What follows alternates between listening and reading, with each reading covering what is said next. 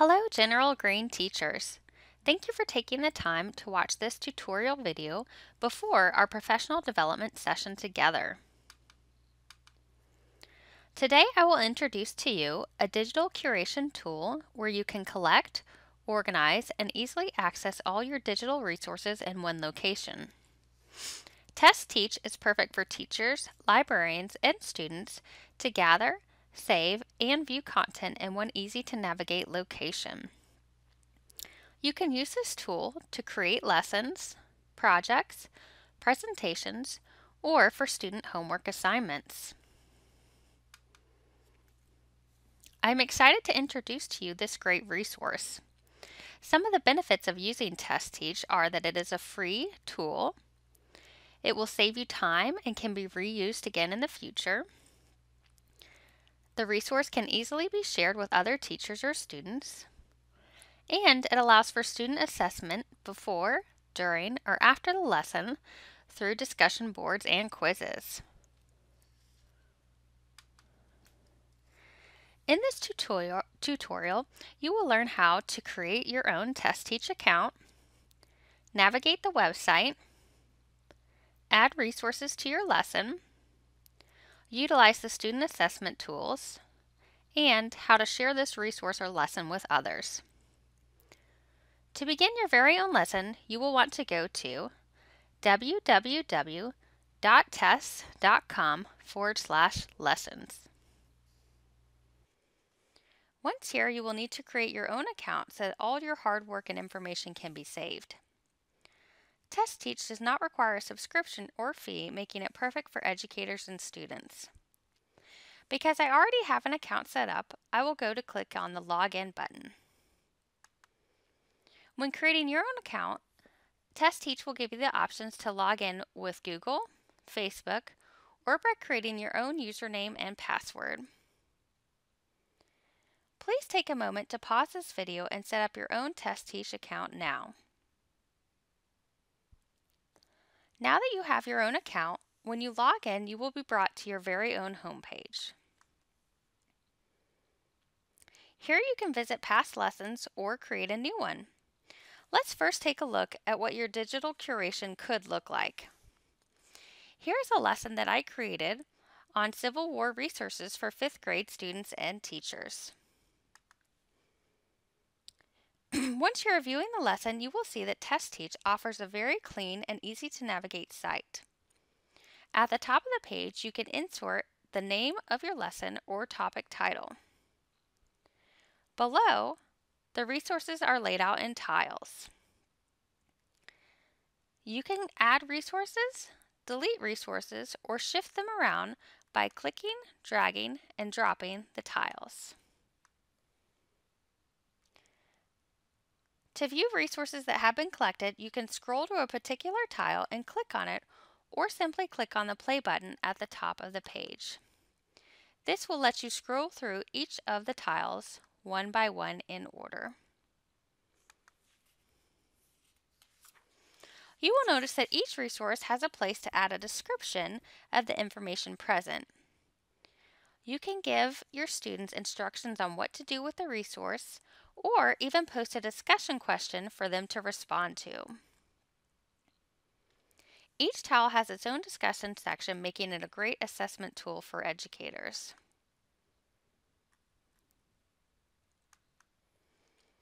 Now that you have seen how to use Tes Teach to view and navigate content, let's go over creating your own lesson plan and how to add resources to it.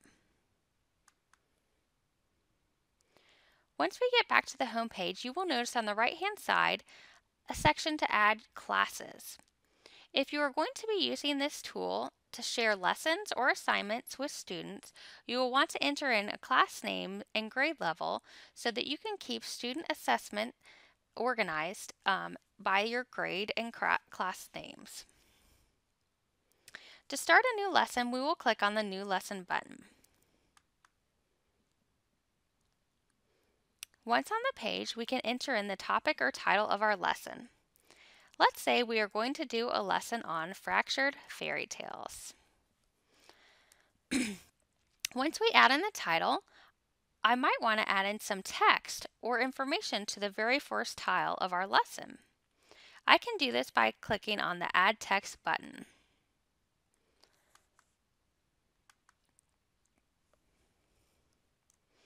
Here, I might want to add a question for the students to find out what they already know about fractured fairy tales.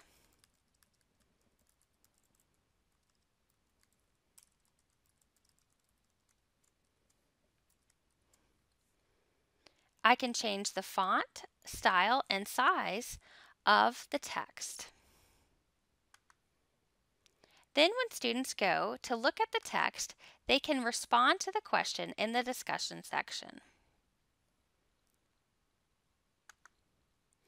Next, we can perform a web search on this topic to find some resources to add to our lesson. I will add in our topic into the search bar on the right-hand side. Once I click the search button, many different resources will be generated. This first tool on the right-hand side will give you different resources for paid and free teacher tools. You can click on the different resources to preview what is offered, and if you like the resource, you can click, drag, and drop it into a tile. I can do the same thing for YouTube videos. Simply click, drag, and drop to add the resource to your lesson. It will also pull up different resources from Google, Google Images,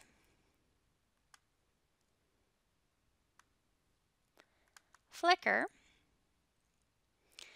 and if there's a website that I already know of that I want to add, I can click on the Add a Link button and enter in the website at the top, and then click, drag, and drop it into my lesson. If I have content on my computer that I want to add, I can use these resources on the side to add any files from Google Drive, from Dropbox, or directly from my computer. Once I have added the resources to my lesson, I can also go in and add a quiz for further student assessment. I simply click on the Add Quiz button. At the top, you can type in a question.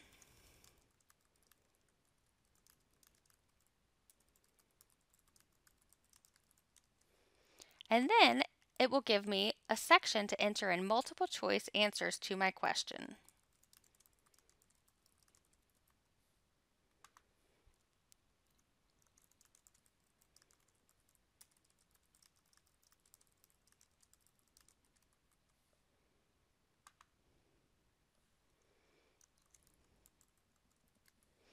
Just be sure to click on the answer that is the correct answer. You can add more questions, and when you are done with your quiz, click on the Done button. Then when you are ready to see student results, you can come back and click on the View Results button.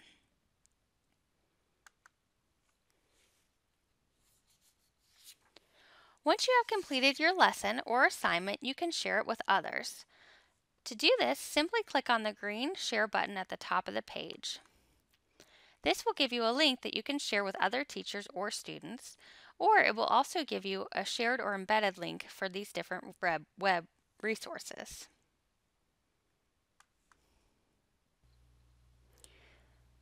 Today we have learned how to create a Tes Teach account, navigate the website, add resources to your lesson, utilize the student assessment tools, and share this resource or lesson with others. Thank you for taking the time out to watch this tutorial on Tes Teach. I look forward to our professional development lesson together when we can jump right in and discuss how to use and implement this tool in the classroom setting. On the Tes Teach lesson that I sent you are a few more examples for you to look through to start getting your own ideas. Please don't forget to take the end of tutorial quiz found on the last tile of the Tes Teach lesson link that I sent you. I look forward to seeing you soon and hearing your thoughts and ideas.